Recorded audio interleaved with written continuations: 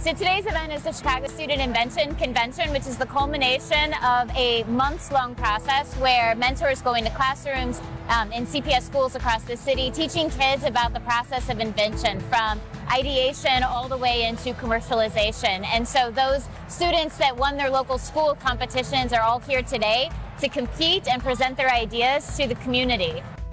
So my invention is Medico.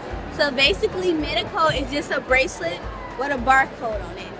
If you having trouble going in the hospital explaining all your information, it scans it and it pops up in the computer so you won't have to waste your time. We're looking at problems that children have developed and identified, and then they've come up with the solutions or the inventions for those.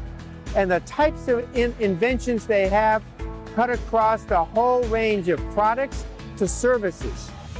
I like that this place has many different ideas from people who are trying to help the world. It's really great. These are all kids, they're K through 8, they're growing up in Chicago, and I think this is a really great resource for them to kind of, flex their creativity skills. It's been a lot of fun.